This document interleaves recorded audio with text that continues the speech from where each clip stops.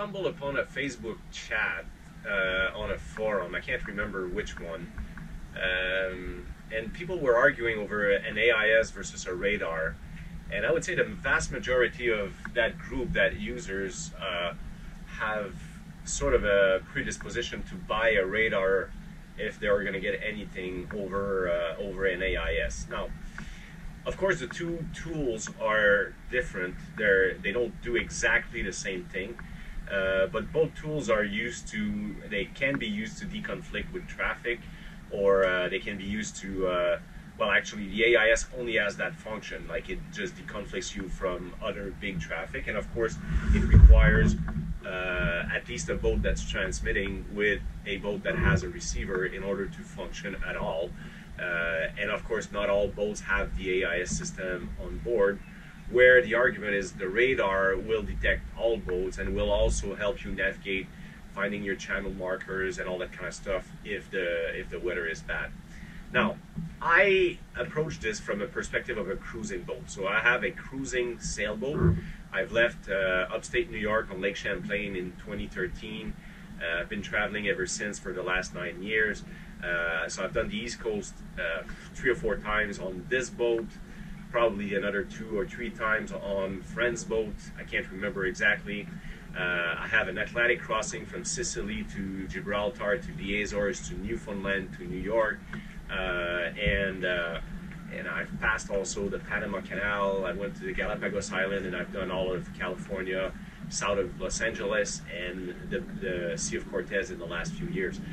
In all of that, in all of these travelings, as a cruising sailboat that is cruising in tropical weather most of the time, though I've done the East Coast, which is not tropical, in November and October up in New York, you know, there's actually, like, probably of all this, like two situations, maybe 3 days that I remember ever kind of wanting a radar because I was in like bad weather, low visibility situation, and I wish, and with some, you know, questionable traffic from boats that were not AIS equipped, and that I had wished that I had a radar. So for me, I mean, I would pick an AIS, even just an AIS receiver, over installing a radar. Now, don't get me wrong, if you can have both on your boat and you can be equipped and keep both tools functioning, it's better to have both. There's no doubt about that. But the window of opportunity for me to use a radar, and the Atlantic crossing I've done was on a friend's boat which had a radar, which basically we never used, and we actually went from you know, Gibraltar to the Azores and then to Newfoundland, which is kind of the North Atlantic. And then there was one day in there when we went from Newfoundland down to Cape Cod, where, you know, we kind of used the radar, and we were trying, you know, we were doing the best we could to deconflict with other boat with radar. Now, as far as deconflicting with other boat, the AIS is a much more precise tool in order to tell you where you are, where that other boat is going, where your trajectories are going to intersect. If you're going to be inside that bubble, you're going to also get on the AIS the call sign of the other boat, which tells you, like, precisely this is the boat I'm calling.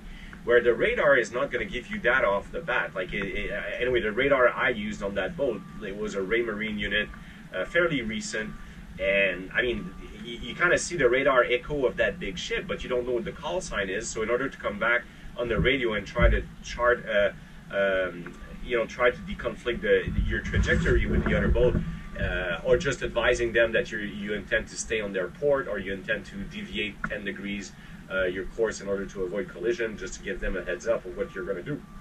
I mean, the radar doesn't help that much that way. Now, the other use of radar, which is kind of, for me, a bit, it's kind of, you know, something weird, is people are talking, and I know it's not weird for the maritime, the Navy people, but using a radar for navigation for me is something that I know can be done, but I come from the military airplane world. I used to fly C-130s in Afghanistan, and it's like, we had a weather radar in the plane. It was just that. It was a weather radar, so it was useful for us to just see what the weather was going to be like a little bit ahead of us. But most of the time where we were flying, or when you're flying into like a dense area, you'll be in touch with a ground controller, which has like a way more high performance radar and has access to all the tools to give you what the weather is ahead. So you're able to actually just pick your route through weather without using that weather radar. So the weather radar would just be useful if you'd be like in a super remote place where ATC services would not be available, and then you would fall back on weather radar. So that's my sidetrack with military aviation. We never use the radar for navigation. We have procedural navigation, we have like instrument navigation, and we have GPS and inertial navigations on planes, which all allow us to know exactly where we are and what we're doing and where we're going to land. So all of that makes, trying to fly off a radar very not useful. So now I understand that these channels markers, like they on a sailboat or on any boat, you're coming into a harbor, you're going to see the channel markers on the radar come with an echo because they're designed that way, which is all great and fine and dandy. All I'm saying is, if you're putting yourself in sort of a cruising situation, why would you be out in that bad weather anyway? Now, if you come from a big, large crossing, like I've done crossings of 3,500 miles solo on my boat, now you don't pick the day that you're going to make landfall, and then when you want to make landfall, if there's a fog bank there, you're probably going to want to just come in order to just like get some rest because you've been out at sea for 31 days, which, now the fog situation did not present itself when I came to San Diego from the Galapagos Island on my boat, and I did that all single-handing one hop.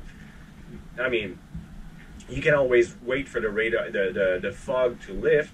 Now, if you're on a more local trip, you have access to very high-end, decent weather. You know that there's not going to be fog, or you know that there's not going to be low visibility. And if there is low visibility, you can always choose to not go out in that situation. So again, the question is, if you have a cruising boat, should you get a radar or an AIS?